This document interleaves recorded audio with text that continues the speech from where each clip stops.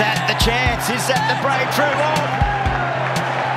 Nathan Lyon picks up the wicket of Pujara for the 10th time in Test cricket. The first word that comes to mind when you hear Nathan Lyon? The GOAT. 2 words. Goat. That's probably the first. GOAT, obviously. Or nice Gary.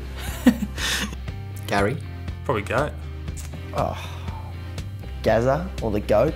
Yeah, that's probably the 2. What makes him such a good teammate then? I think his willingness to do anything for the team. You know he's going to try his backside off when you walk over that white line with him.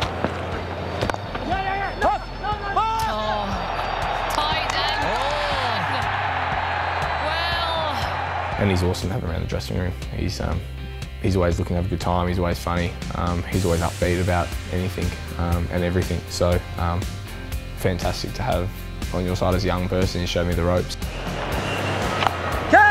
Catch, it's the call. The man settling out in the deep. Travis Head secures it.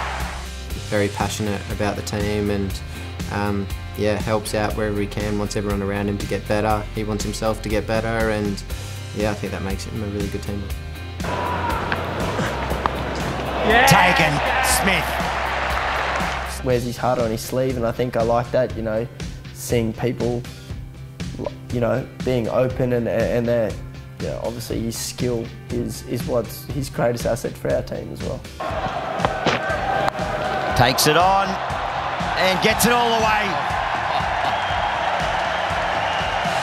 The GOAT. Oh, he's pretty selfless. Like, you can lock him, especially in game, you can lock him down one end and he lets the quicks rotate from the other end. It's pretty phenomenal, and he bowls through, like, you know, his finger tears in half at times, and I'm sure he gets very fatigued bowling 30 overs a day sometimes. So very selfless to be able to just work away at one end, and you know, as a team, as a 4, those guys have got great camaraderie. So yeah, I'd say he's a selfless teammate.